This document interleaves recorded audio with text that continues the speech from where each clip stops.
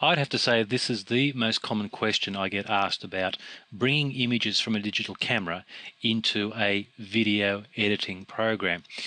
When you take your lovely, perfect digital camera image and then bring it into Adobe Premiere or Avid or Liquid Edition, whichever program you prefer to use, you'll get this effect.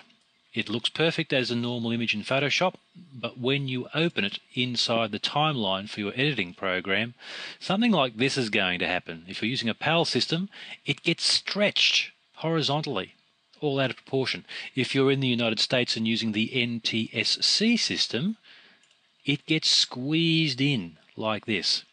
This is intensely annoying because you just want to bring in the picture so it looks the same as it did in your camera. Now there's a reason why this happens. I'll just set this back. The problem is to do with the shape of the pixels. What do I mean by the shape of the pixels? Well, let's zoom in and have a look really close here. Now these pixels that I've got for this image are square pixels. They are equal on all sides. This is normal for all images that you find off a digital camera and in Photoshop itself. If you were to create a new image in Photoshop, it uses square pixels. That's just the way it does things. But here is the problem. Video does not use square pixels.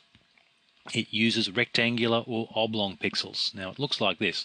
I'm going to go to Image, Pixel Aspect Ratio this is called, and I'm going to switch to the PAL standard, and it stretches everything. If I zoom in again so you can have a look at this, you can see that my pixels are no longer square. They are in fact oblong. They're rectangular. They're a little bit longer than they are in height.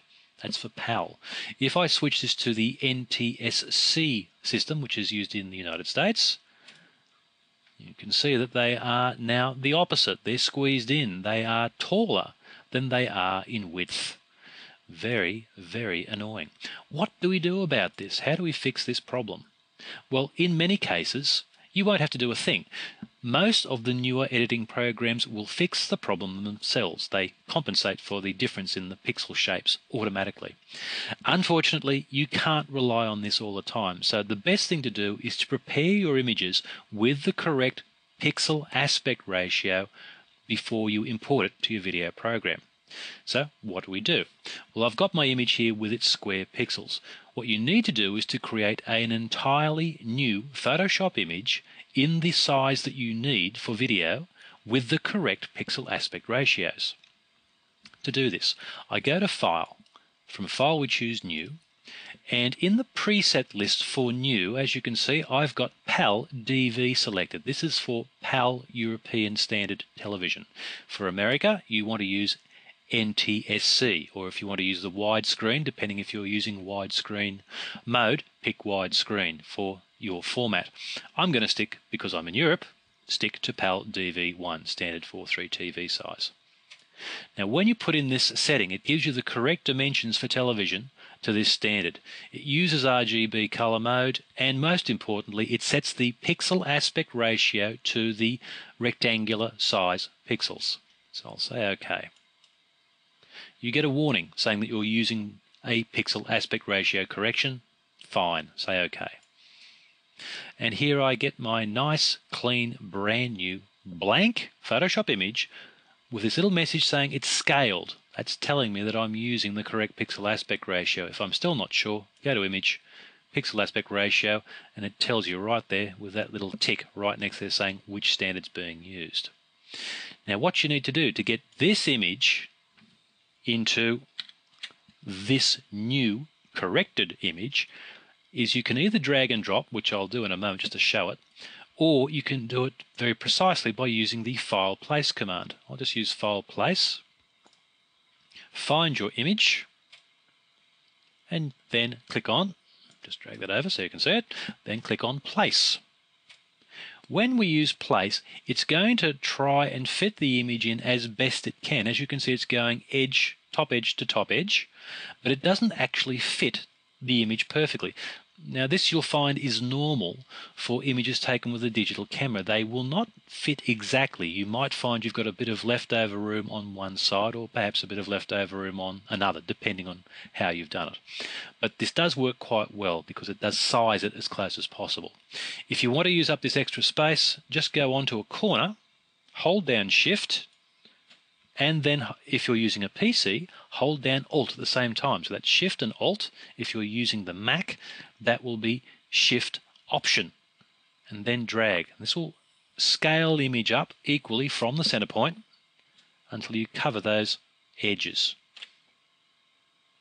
And once it looks good, press Enter, and the image is now placed. And as you can see, when I just double click to get the size, look at that, not squeezed, not stretched. It looks absolutely perfect. Okay, I'll just push this one out of the way for the time being. Now, the other method that we can use for this is we can drag and drop. Drag and drop is easy and quick. It has a few little fun advantages over the place system, which I'll show you in another tutorial for panning and scanning. But the procedure is as follows. Once again, we need a new standard for our video. Just for fun, I'll change this to NTSC so our American friends watching this can see it done in their format. Say OK. Pixel aspect message, say OK. And there is our nice shiny new NTSC Photoshop file. Now to drag and drop, I might just squeeze this window a little bit so we can see things. I don't have much real estate to play with here, but this will work out pretty well. We need to have our channels palette open. Oh, sorry, our layers palette. What am I talking about? Our layers palette open, and we simply drag, and before we drop it into this new blank Photoshop scaled image, hold down Shift. This will guarantee that the image is dropped exactly in the center of this image. There we go. So it's now placed into the center of the image. I'll just stretch this out so we can see the edges and maybe zoom out a little bit. And again, as you can see, it's not perfect. It has missed some of the edges. So you can go to the Move tool and you can drag things around to place it a bit more precisely. Or if you want to scale the thing, this is also pretty good to do. Go to the Edit menu and use Free Transform. This will show you the full edging for the image. Now that's actually quite good. So I can go under the edges just like I did before. Use Shift Alt for PC, Shift Option for Mac, and I can now squeeze it in, drag it into place, and just scale it out until I get the size and position we want. Just use my keyboards to place it, and then confirm with Enter. So either method is perfectly fine. So you can get this to adjust its size according to the placement and the pixel aspect ratio of the format being used.